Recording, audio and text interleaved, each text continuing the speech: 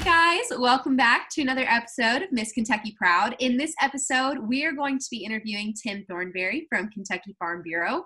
I am super excited to talk to him and let you all get to know a little bit about him and his story. So welcome to Ag Aspirations, and please welcome Tim.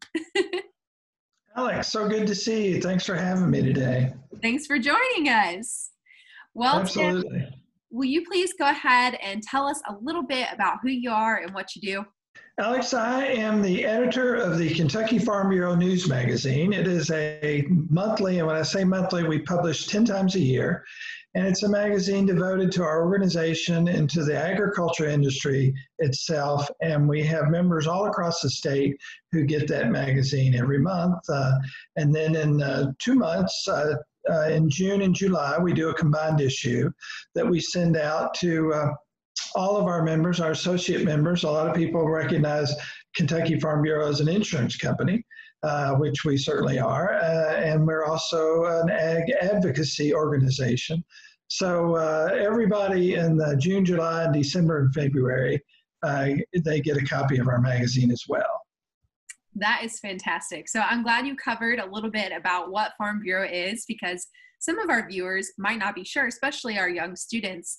Can you tell us a little bit about how you got to your position at Farm Bureau, what that career path was kind of like for you? Well, it was a very diverse career path. To be honest, I got my start in newspapers as a sports writer. Okay. Many years ago. I was a photographer first. That was really my core training. My dad was a photographer, and he sort of gave me the bug, and I used to go with him and work with him quite a bit. And so that was really my thing. And I had a writing class at the University of Kentucky, and I really wasn't interested in writing. It was a requirement back in those days. I would be much more marketable as a photographer if I wrote as well. And she seemed to see something in my writing at the time that maybe I did not. And so, one thing after another happened, and I took a part-time job being a sports writer for a small weekly paper, transitioned into a daily paper after that, and just sort of moved up. And about, it's probably been closer to 30 years ago, I began to work for a farm paper. And to be quite honest with you, I answered an ad that was in a local paper that I worked for, just to see what it was like. And that began my career in agriculture reporting. And eventually that would lead me to Farm Bureau. Farm Bureau, before I came to the organization, was a very important source for me in talking about agriculture and talking to different people about issues around agriculture. And so when the opportunity came up, I took advantage of it, and certainly I'm so glad that I did. And now we produce probably one of the largest agriculture magazines in this part of the country. I'm a little biased because I did get to grace the cover of that magazine because of the ham breakfast. So I think it's one of the best that there is. Well, thank you. And we had so many compliments on the cover. So, hey, now you're just brown nosing. I have a signed copy in my office. Listen, a prized possession. For those of you who don't know, Kentucky Farm Bureau hosts the annual ham breakfast at the state fair, and Miss Kentucky gets to carry the winning ham that gets auctioned off. And my debut on the cover of the magazine was me holding the ham. So it was a pretty special moment in my years, Miss Kentucky, and I'm glad I have that to commemorate it. Well, you're in the world of PR, and PR is constantly changing and evolving. I feel like every single day there's some new technology or social media to keep up with. How do you stay on top of it all? Alex, I have to read a lot, to be honest, and I watch a lot of programs related to agriculture news, read a lot, talk to a lot of people. Being in the Farm Bureau system, we are connected quite heavily with our American Farm Bureau Federation. And those folks are so very helpful, and they are looking at things from a national perspective, as we do as well, but also, of course, in our organization, we serve as the voice of Kentucky agriculture. And so trying to stay up on the issues is very important. We have priority issues that we have in our organization that relate to agriculture and rural communities in some form or fashion. So we sort of have a little bit of a blueprint to go by when we create our magazine each month. Certain things and events that happen throughout the year, of course, we're stalled out on some of those right now as we remain safe at home. But that's just all part of what we do, who we are, and our issues that we want to advocate for our members out there. Well, I'm curious. I've certainly had a couple of moments as Miss Kentucky where I've been like, really? I get to do this as part of my job? What is one of those things for you that has just kind of been a surreal moment or something that was really cool and exciting for you? I've gotten to meet so many really, really good people. And I think, that's the thing that always I hold dearest are the relationships. I know it's probably a funny answer to the question about did I go to this certain place or did I do this certain thing. But really for me, the most exciting thing is to spend time with our farm families where they are and what they're doing. It's so important, the work that they're doing. And for me to be a part of that and to share their story with other people, it's very humbling. I just can't believe I get to do what I do. And so I think on a day-to-day basis, that's what's most exciting to me. I've certainly been able to meet a lot of really nice folks in different positions related to agriculture. Got to spend some time with our USDA Secretary, Sonny Perdue, not too long ago. Just a wonderful person, very dedicated to farm families and agriculture. That was a highlight for me as well, as far as a person goes. That's pretty unique. And then, of course, the fellow that our Ag Commissioner, Ryan Quarles, we get to work with him almost on a daily basis. Just a great person and a wonderful Ag Commissioner. So just lots of good things all the way around, I think. Well, I totally agree with you. I think the people in the farming community are some of the best around, and I personally have enjoyed getting to hear some of their stories this year. Now, you have a very unique position because you're working for Farm Bureau, which is its own little entity, and it's part of the American Farm Bureau Federation. Is there anything that you have loved being a part of working for Farm Bureau instead of working for maybe the State Department or the government? Anything that's really stood out to you? Agriculture is so important. I grew up out in the country, sort of on a farm, so that was really connected me to this job, having come from that rural background and upbringing. I knew a lot of the issues. I spent a lot of times in a tobacco field as a younger person, so. I think that that really helped me. There's just so many different things on a day-to-day basis that we look at and we talk about, and that happens. It's hard for me to really pinpoint any one particular thing.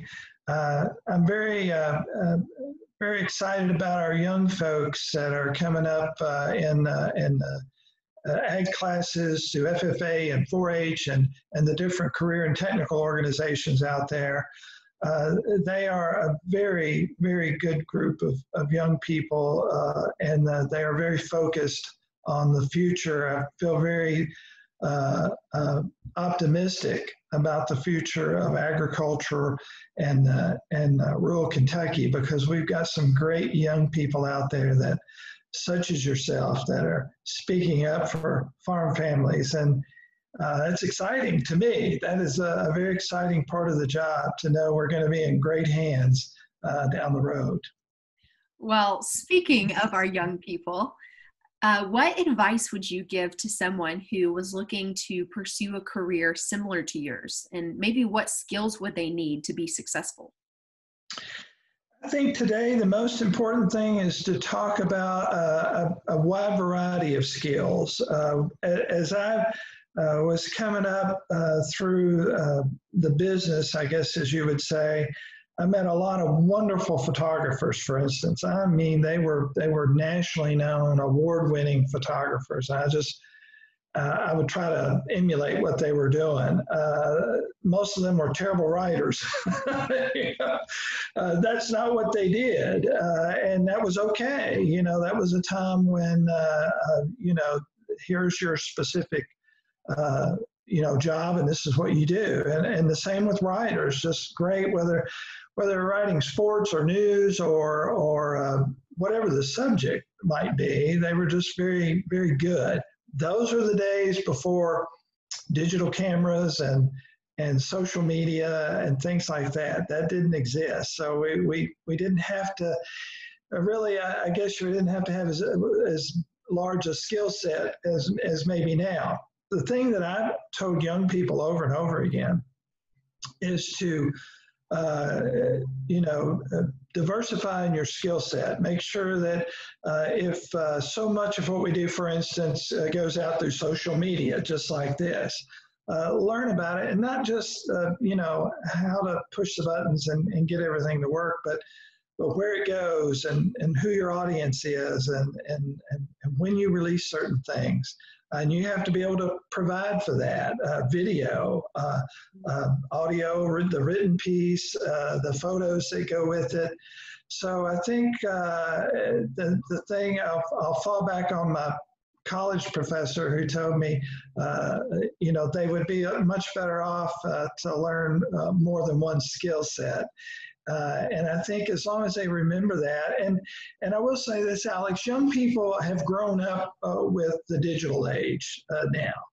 I did not. The first time I saw a computer, it was, believe me, it was a very ancient computer, and I had no clue about it. And to be honest, I was a little afraid of it. I was used to a typewriter and developing film in a dark room. Wow, how it's changed, huh? It has changed, and believe me, I was reluctant to change with it. But as people my age did, we saw such a potential for it. 2 words of advice, I should say. Number one is learn a lot of different skill sets. But the other, for our writers, especially those I think writing about agriculture, I have found that it serves me better to write from my heart sometimes than it does from my head. And I don't know if you learn that or it just comes along the way, or perhaps you're born with it. But sometimes you're a little bit better off to listen here, or as much here as here. So that would be my fantastic advice. As someone who enjoys writing, I can certainly understand that sometimes the heart messages might be a little better than our well thought out, well articulated research points, because we're human, right? And we want to connect with people through our writing and the things that we think. If I can share a real quick story with you. Yeah. I had an editor once call me into her office, and we were talking about a specific story, and she said, if she sees this, she'll kill me. But we've been great friends throughout, so it didn't damage our friendship at all. She said, Tim, you write like you talk. And I said, well, thank you. And she said, I didn't mean it as a compliment. And I thought for a minute, and I said, well, how do you hear me when I talk, or when you read something?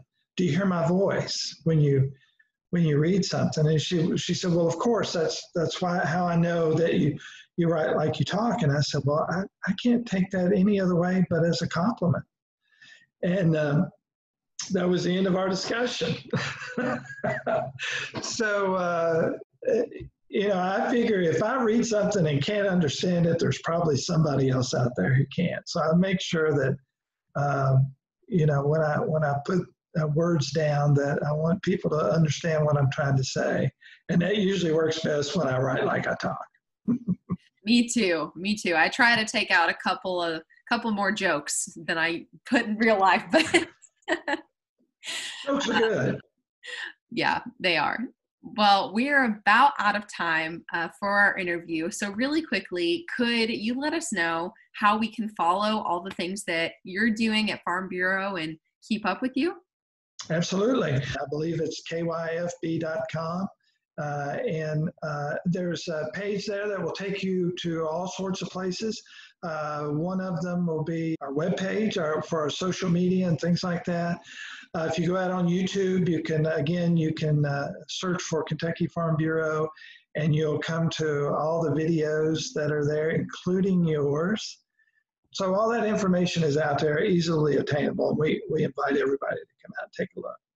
Fantastic. Well, I'll make sure we'll get the links posted and tag you guys in this video so you get a chance to see it as well. But Tim, thank you so much for joining us today. You guys, thank you for joining us for another interview in our Ag Aspiration series, and we hope to see you back soon. Bye, guys. Thanks, Alex.